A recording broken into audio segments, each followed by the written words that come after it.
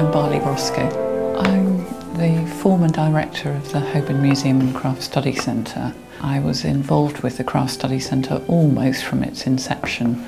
Not quite as early as Bill. He was receiving correspondence from them from as early as 1972.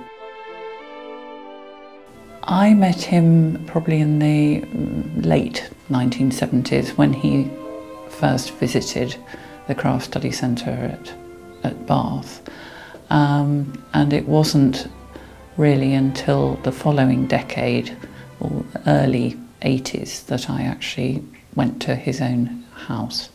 Well, he was a wonderfully benign presence. I mean, I think the thing that really sums him up is to call him a dear, because that was the sort of overall impression that he gave. I mean, physically, he was shortish. He was smaller than me. I'm tall. I'm 5'10".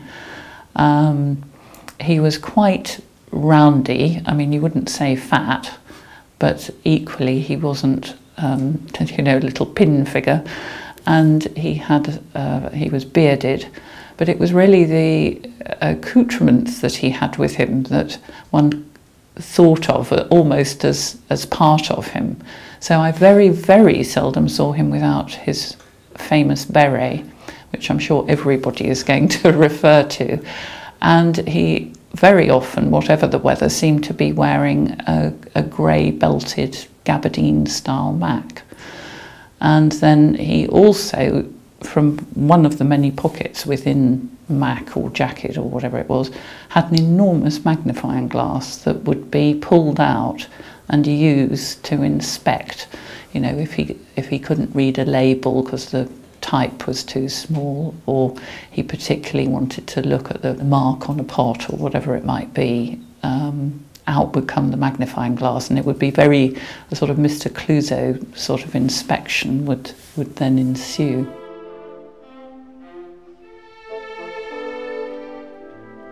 These are two pieces by Catherine Pledel-Bouverie, who was in fact one of the very first people that Bill began collecting.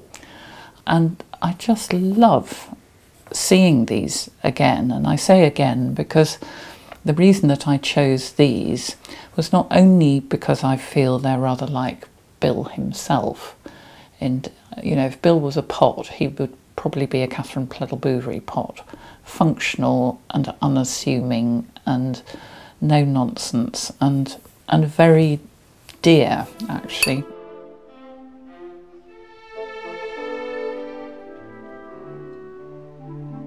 I was trying to remember the year, the exact year and time when I went to Wakefield to meet him at his house, and I've concluded that it must have been actually when I was returning the pots that he had lent for the Catherine Pledel-Bouverie exhibition, which the Study Centre put on. This was a big retrospective from 1980 to 81.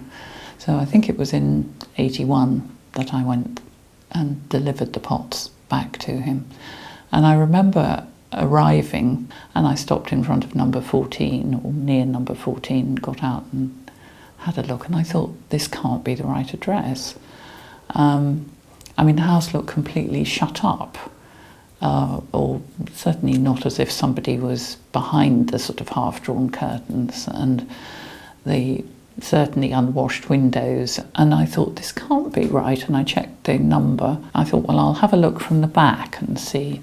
If anything, it looked rather worse, and the grass hadn't been, I mean, there was a sort of meadow out the back. I seem to remember high grass and, you know, curtains again at the window. Anyway, I thought, well, it must be right. I better pluck up courage and knock on the door. So I knocked on the door, and sure enough, it was opened, and there was Bill smiling welcome.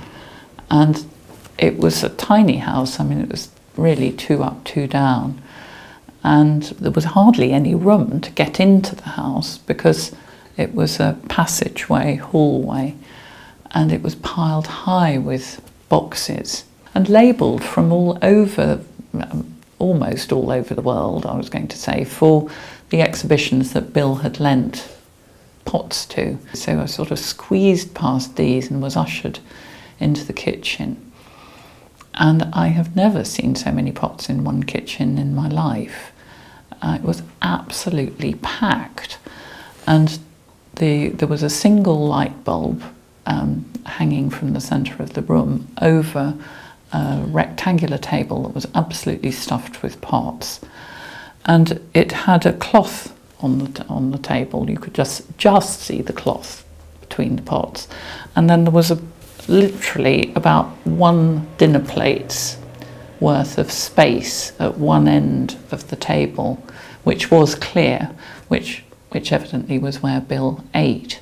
It was wonderful having this tour with him, and you know, he would just pass a few comments about different pieces, and the astonishment of seeing so many Hans Copers and Lucy Rees. It was a really wonderful experience.